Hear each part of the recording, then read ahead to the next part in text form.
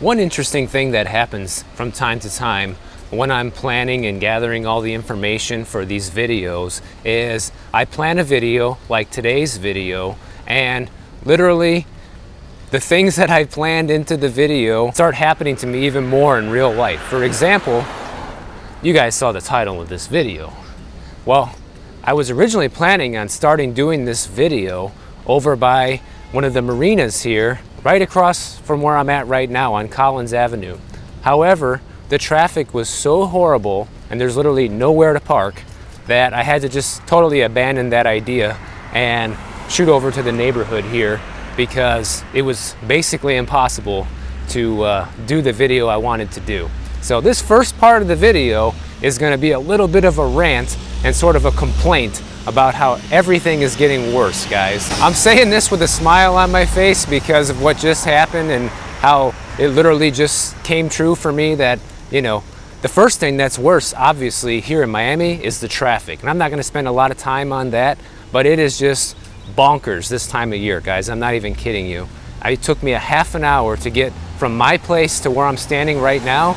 This should be 10-minute drive tops. I thought this would be an interesting topic to start today's video with, because I know it's not just me. I know a lot of you guys who watch my channel can easily relate to the things we're going to cover today, and I just want to point out some of the observations on things that I have noticed have gotten noticeably worse since basically the pandemic. I mean, that screwed up everything, right? We can all pretty much agree that ever since the lockdown started and they printed all this money and everything like that was pretty much the beginning of the end when it comes to life as we know it, right? So another perfect example for you guys, I used to go to this gym here, walking distance to where I live, and the gym was not the greatest gym, but it was okay. You know, like it had everything you needed, and you know, it was affordable. I could walk there, like I said.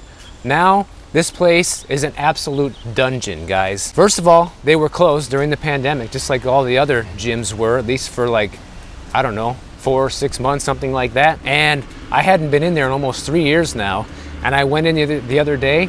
It is awful, and I mean awful in so many ways. Like, one example is all the machines and equipment that they have there is painted white, but everything is so dirty and so black and disgusting that the white is now black. And I am not exaggerating. I wish I would have taken a little video of this. And the crazy part is there was like 15 people working out in this tiny little gym, no air conditioning, half of the things in there were broken. It's completely disgusting, not being cared for at all.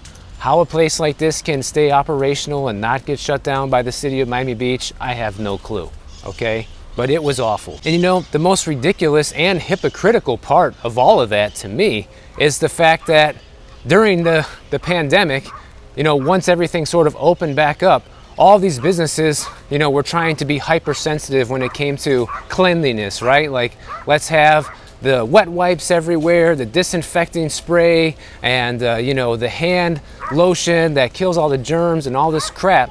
And in the end, you know, now that all that's over with and people aren't paying attention to this anymore, it went from bad to worse. Like, everything is just so much dirtier and nastier than before. So it was pretty shocking, to be quite honest. And needless to say, I'll never be going back there again. The next one, restaurants, guys.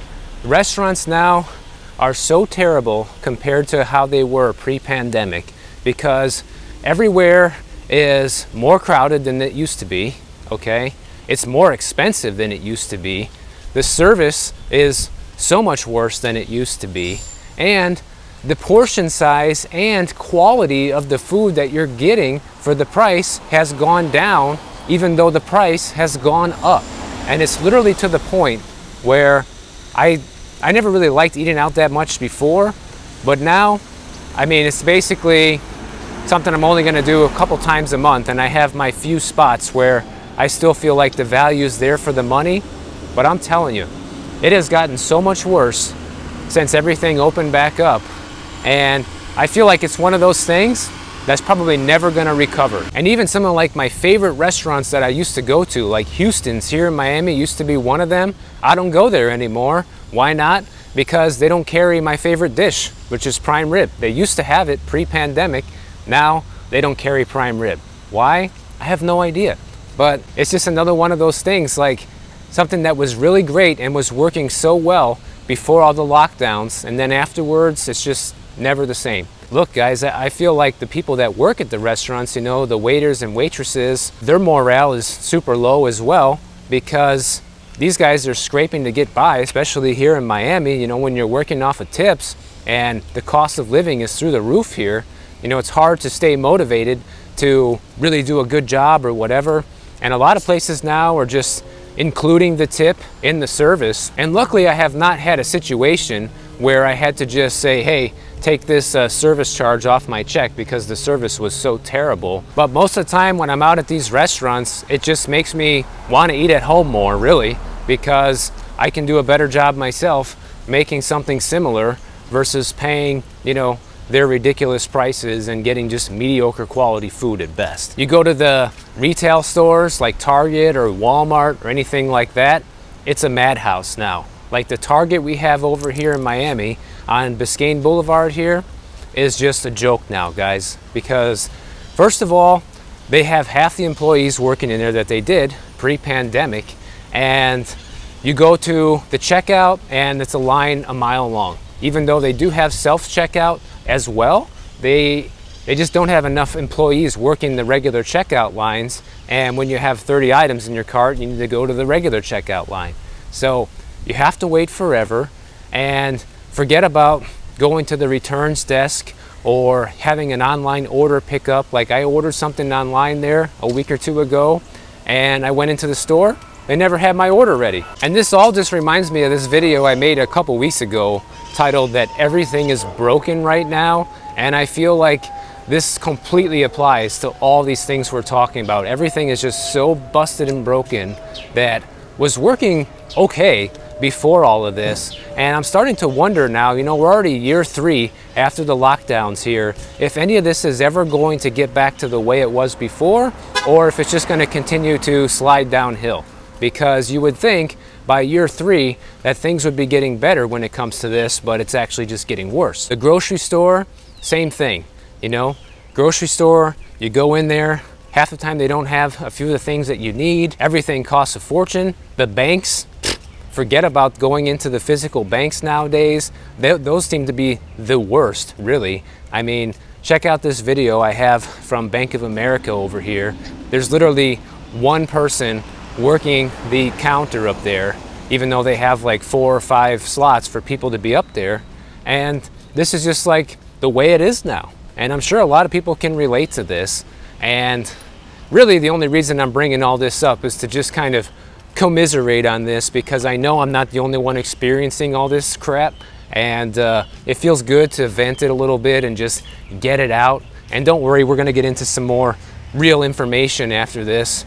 But if you guys can relate to any of these things, or you're seeing things that I didn't mention here that are completely just so much worse than they were before, just put it in the comments below so everybody can get an idea of what's going on and different places and services to avoid. And that's kind of how I wanted to end this segment, is like, we all vote with our feet and we vote with our wallets, guys. So if a business is not doing a good job, whether it's a restaurant or a bank or a grocery store or whatever, switch places, you know, go somewhere else. Because the more you patronize a certain business, the more you're voting with your wallet saying, hey, this is a good place to shop or spend my money. And you just have to knock it off. You have to go to other places and, you know, give the money where it's deserved, you know, and let these businesses that are horrible fail, because that's the only way that they're pretty much gonna wake up and realize, yeah, we're not doing such a good job here. And this kind of leads me right into the next segment here. The other thing that's broken right now, especially in the UK, is being a landlord. In fact, there seems to be a mass exodus of landlords in the UK that want nothing to do with being a landlord there anymore, because the returns are basically going negative. You have rents that are just not high enough to keep up with all the taxes they have there and the high interest rates that they have now and all the other expenses that come along with being a landlord. And it's to the point where it's now the first time in 14 years where mortgage payments in the UK are exceeding rental incomes. So there's basically no incentive to be a landlord there right now, and finding a cash flowing property is probably next to impossible. And it's estimated right now that close to 40% of the property that's listed on the market there right now is listed by a real estate investor looking to exit. You also have the government there intervening with changes in legislation. They also have things like a 3% surcharge on top of the standard rate of the stamp duty tax, and any of the money you make as a landlord is also subject to income tax over there. So when you add all these things up together, it basically makes no sense to be a landlord there right now. And I know some people are gonna say, oh, well, good for them, Michael. These landlords are greedy. You know, they're charging exorbitant rents and putting people on the street and all this and that. Well, think about it like this, guys. You know, all these landlords are providing people a place to live, right? And there's a good chance that when these landlords go to sell these properties like they are right now, that the people that would want to buy them probably can't, who are the renters right now, because it's still way too expensive. And then you have, you know, mortgage rates at a 40-year high, just like here.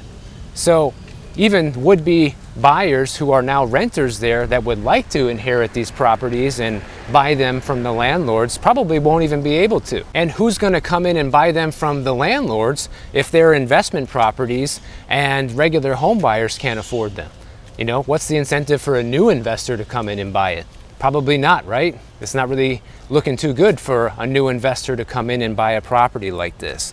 So you got to look at the big picture when it comes to real estate and think, well, if landlords and investors don't even want these properties anymore and the average person can't afford to buy them, well, what's going to happen? What's going to happen is you're just going to have more problems with real estate. You're going to have more empty houses because no one can afford them. And you have all of the taxes and fees and the government rigged manipulation basically taking down the free market in this area. And it's not like landlords can continue raising the rents forever. Obviously, tenants only have so much of a budget that they can afford to pay in rents as well.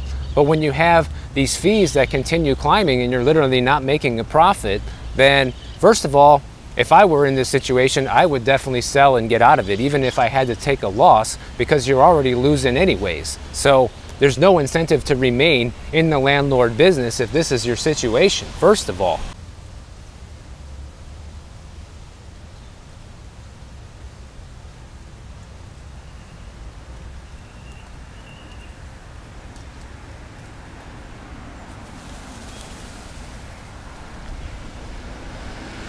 And let's be real, guys. The government doesn't provide housing to anybody, okay? They don't build housing. They're not landlords. They don't own a bunch of housing that they rent out to people. And for a long time, being in the landlord business was supposed to be an incentive because you're providing housing to people that need it. And now it's becoming more of a punishment than anything, to the point where no one even wants to do it anymore because there's no money left in it. So I know, like I said, a lot of people are going to be happy to hear that, you know, this is no longer a profitable business and homes are meant to be lived in and not used as investment vehicles. And that's all fine and great until no one lives in the home and then everyone loses. You know what I mean? So that's the problem with this. And this is not just a UK problem either, because look at this. There was a story today out of New York about how many empty units there are in New York while you have so many homeless people on the street. And it's not for the reasons that you would expect. So cool, right? They're all just eating something here. Beautiful. But it's not like San Francisco, where you have a bunch of units being left empty by choice by people that just want to keep it empty for one reason or another. What's happening in New York is you have a bunch of these old rent control buildings, right? So New York City has rent control laws, and they have about 1 million rent stabilized units there. As of the last count, there was an estimated almost 43,000 of them sitting empty. And the reason why that these units are empty there is because the governments and the rent control laws are making it impossible for the landlords to make these units livable, because it's not so simple to just put a renter in there and that's it. Because you see, the reason why these units are empty is because they're basically unlivable. They're not up to code to where you can put a new renter in them. So you had somebody who was living in the rent control unit and they either passed away or moved out, and now the owner cannot rent that property to a new tenant because it's not up to code. It's not deemed safe to live in. There's an example here of a 2-bedroom rent-controlled unit in the Bronx that's been vacant for 2 years now, and the last tenant lived there for 30 years. This is a perfect example of how this works. And she passed away, so now the unit's empty, and the landlord can't rent it to anybody else because the building is from 1910 and the unit needs a ton of work. And we're talking not just some cosmetic repairs, we're talking about new appliances, new electrical, new piping, new walls, new flooring, new insulation, tile, windows, removal of lead from the place, okay?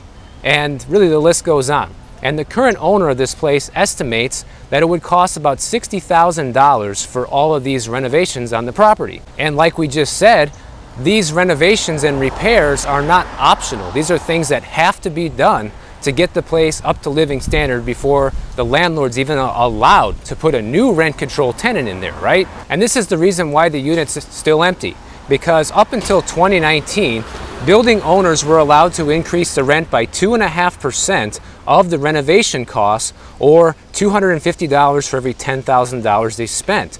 But new laws have now limited the increase to just $15,000 spent and lowered the cost ratio to about 0.5%.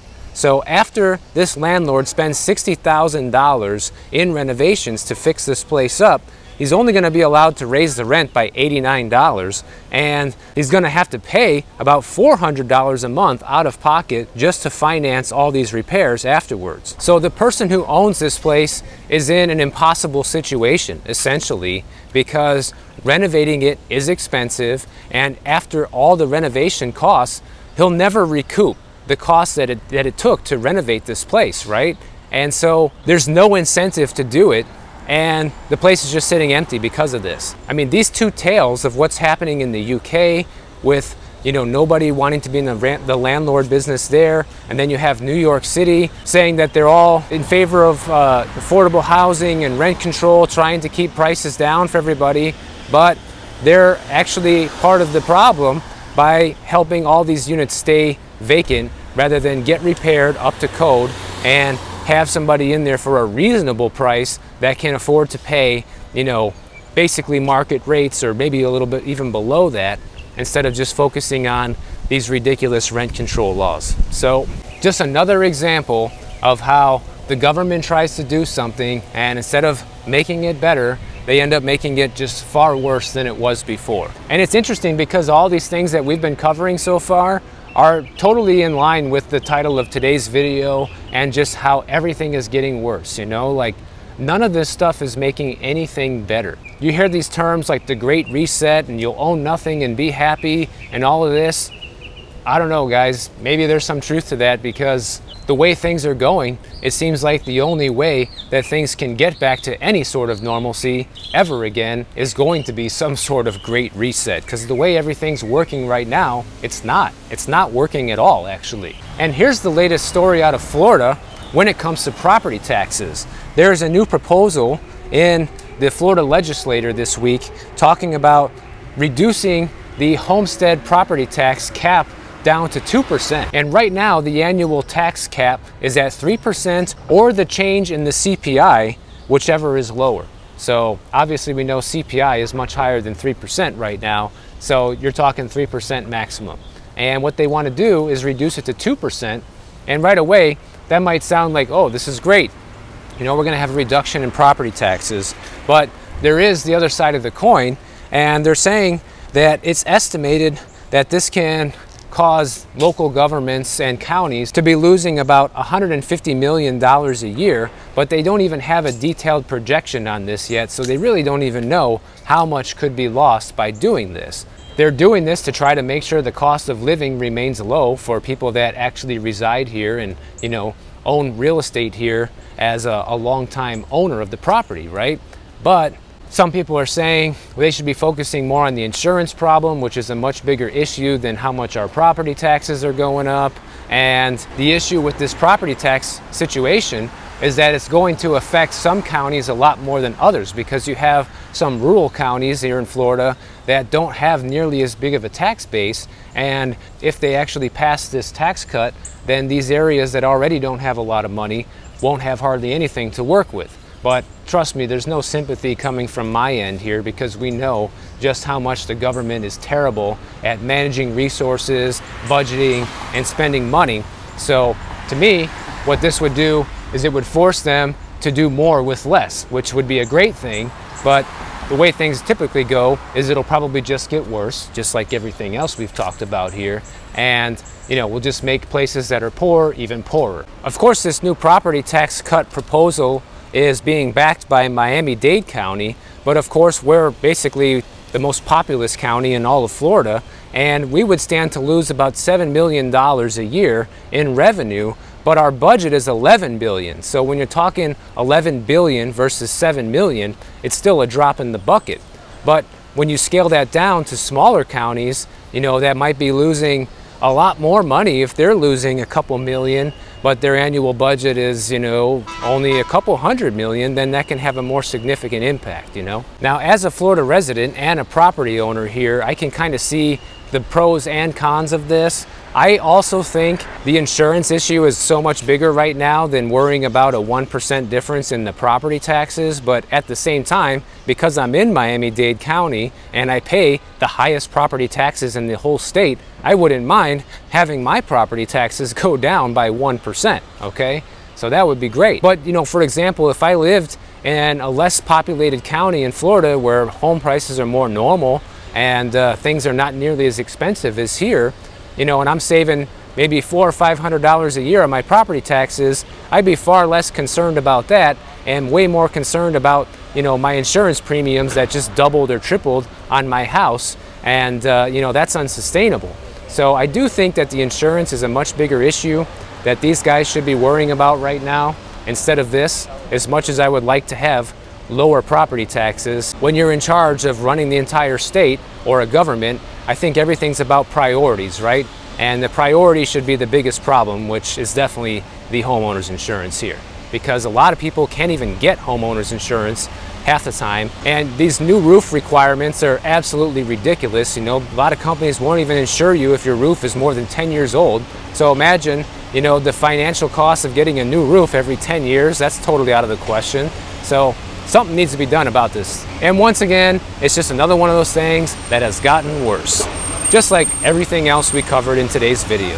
And I know a lot of this might have sounded really negative, but listen guys, it's the reality, and I think it's worth acknowledging, and it's good to let the frustration out. I feel like a video like this can offer that to everybody who made it this far, right? Because if you just listen to everything I just said, then you can probably really relate to everything I just said and can feel the pain, you feel the frustration, and it's good to talk about it. It's good to let it out. So hopefully this helped you just as much as it helped me. And if you enjoyed this video, make sure you click the bell notification down below. YouTube will alert you every time I post a new video. And if you don't want to wait, check out my next one on the screen right over here, and I'll see you in the next one.